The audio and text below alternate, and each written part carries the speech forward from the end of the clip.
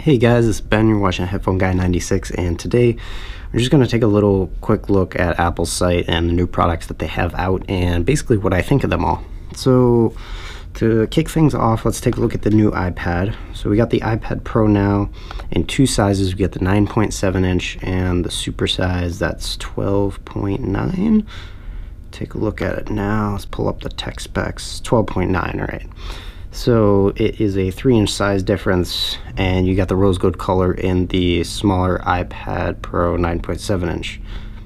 And Wi-Fi models starts at 32, goes to 256. Cellular models, you got 32 to 256 in the smaller size and 128 256 in the larger size.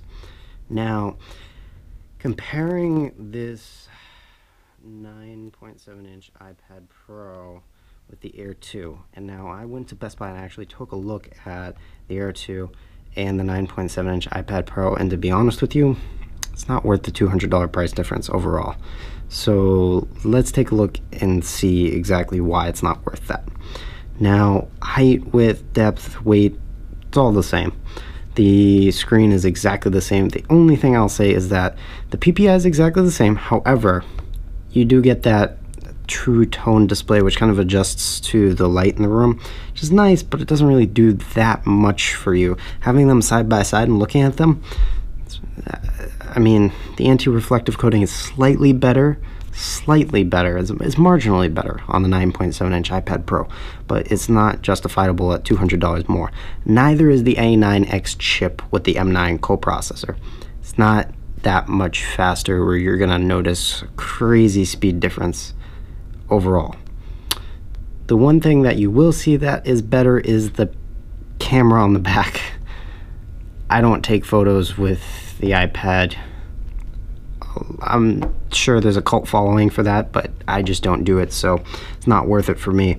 And then you get that 4K video recording, but the issue with that is starting off at 32 gigabytes and jumping up an extra $150 for that 128 gigabyte model.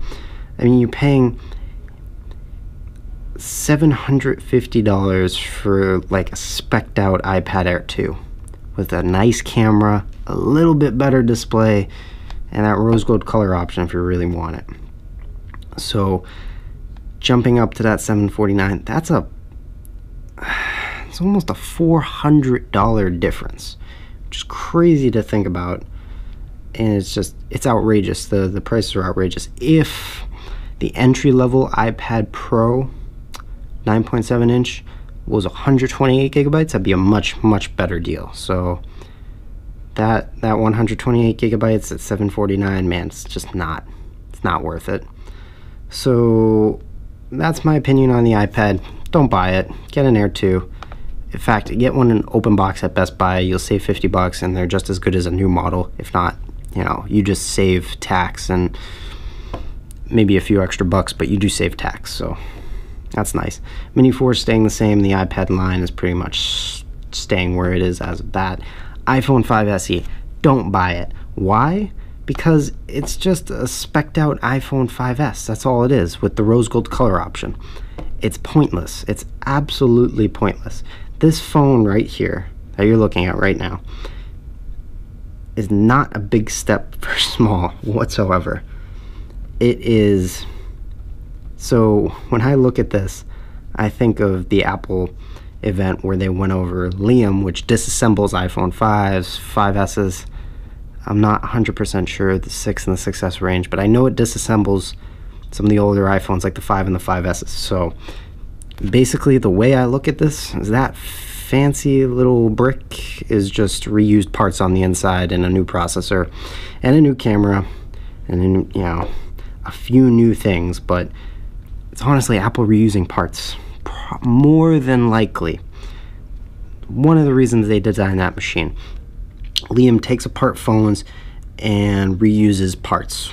So maybe they're using it in refurbs, but you can't see inside the thing, so how do you really know they're not just reusing parts and just making a higher margin on the phone? Because it is cheaper. So that's my thoughts on this guy right here. And then let's take a look at the Apple Watch. Drop that $349 price point to the $300, And this becomes a good value, but again, Apple disappointing. Here I'm looking at that satin gold sport, and the band's nice with the nylon, and I'll pay $50 for it, but man, they just don't offer it. If you go down here and you look at, let's see here, watch bands right here, the Apple Watch page, you can go down to the sport band here and you can scroll through the colors, but you'll notice none of the pins match the matte gold, so that's a bummer. And same thing with the woven nylon, it's just there's nothing there, absolutely nothing, except for that black one at the end, which will match the black sport, but it won't match the gold sport.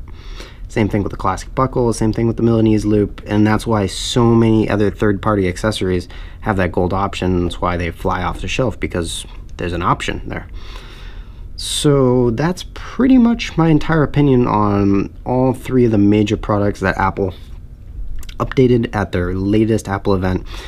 It really was a disappointment. I can't think of the last time Apple released a product that's been exciting. It's just absolute, it's not complete garbage, but you know, it's not enough to justify going out and spending the money on this type of stuff, because it's expensive, let's face it. A lot of people are going to take a look at that iPad Air 2 and the iPad Pro, and they're going to be like, okay, camera, okay, processor, is it really that much faster? No, not really. And the screen, is it that much better? Not really. And they're going to be like, I'd rather just save the extra $200. The fact remains is The Verge did a fantastic review on the iPad Air 2 in retrospect with the iPad Pro 9.7 inch. I'll link that in the description. Go take a look at it, because it's probably one of the best reviews that The Verge has done in a long time, and that's that's saying a lot. So take a look at that. Let me know what you guys think in the comments section, and like the video, please.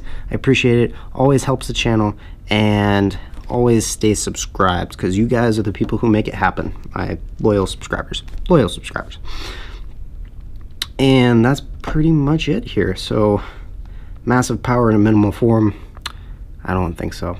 I'll see you guys in the next one. Peace.